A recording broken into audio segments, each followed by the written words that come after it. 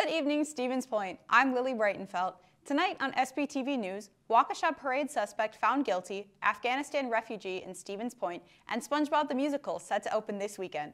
All of this and more coming right up.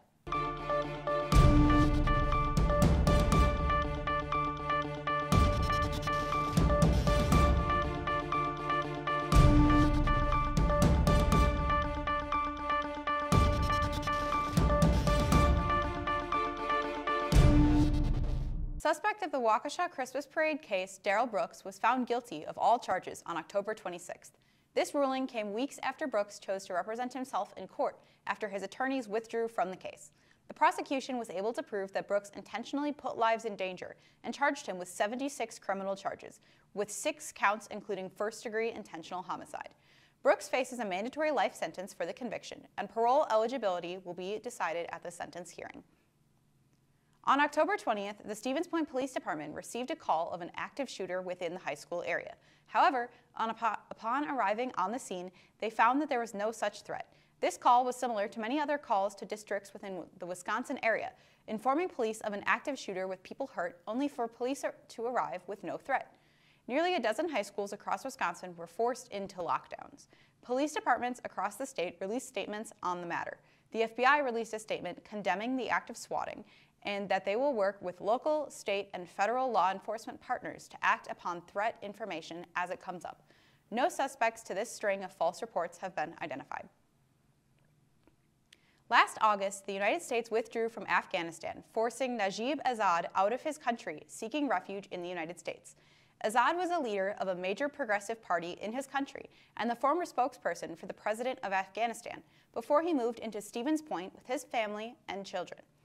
After finding safety, he began writing down his experiences, writing for himself, but also for all other refugees who watched his country fall back into the hands of people he calls terrorists. In a statement from WAOW, he said, "My audience is everyone, every immigrant, every politician, every journalist, every researcher, every student who ever thinks about life and human beings is in this book." Halloween is right around the corner. If you plan on trick-or-treating, it is important to remember some safety guidelines to ensure the scary fun doesn't turn into a scary funk. Always remember to check the wrappers of candy before consuming. If something doesn't look right, throw it away. Be sure to only go to houses with porch lights on and watch for cars and other vehicles during Halloween night. For those in the Stevens Point area, downtown trick-or-treating starts on October 29th from 3 to 6 p.m. and citywide starts on October 31st from 5 to 8 p.m. That's all for news, so I'll hand it off to Maya with SPTV Entertainment when we come back.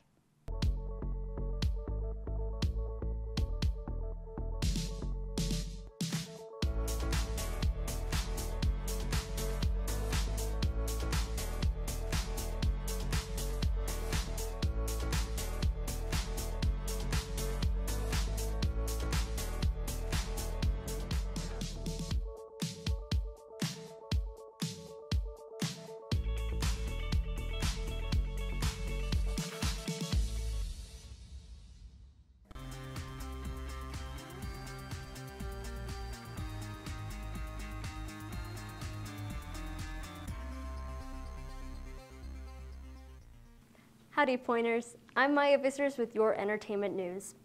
This weekend, journey to Bikini Bottom with the Central Wisconsin Area Community Theater and their production of the Spongebob musical. For weeks, a very talented group of individuals has been working hard to put together an underwater spectacular, including a Broadway alum.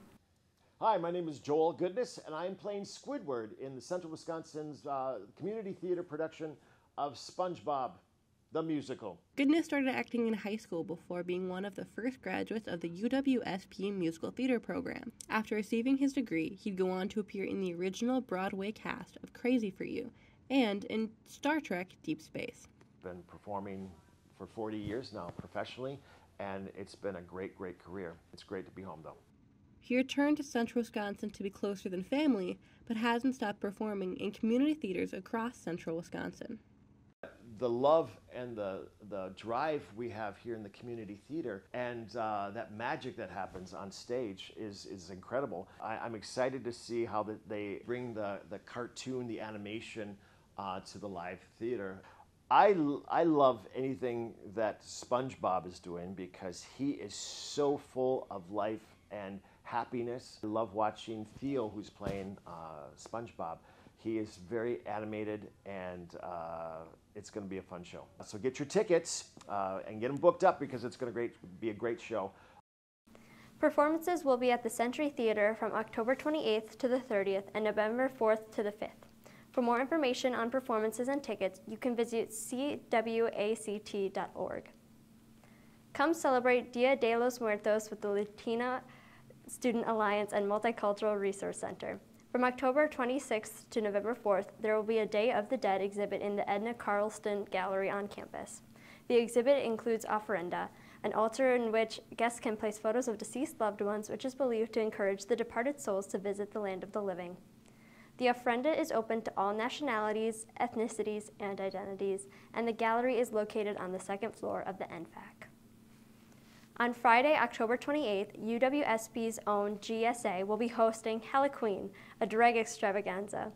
Enjoy performances from fabulous drag queens from all over Wisconsin, along with vendors, snacks, and a costume contest. The event will be from 7 p.m. to 11 p.m. in the DUC Laird Room, and tickets can be purchased at the University Ticket Office for $10 or at the door for $15. Well, that's all I have for you this week. Now on to Will with your sports updates. And set.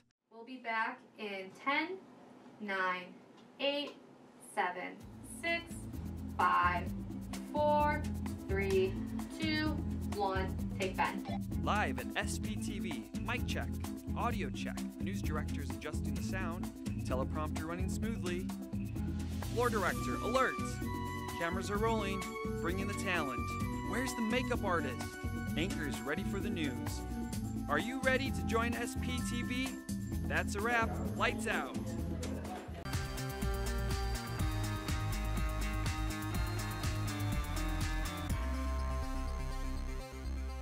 Hey everyone, Will Harrelson here with all of your SPTV sports updates.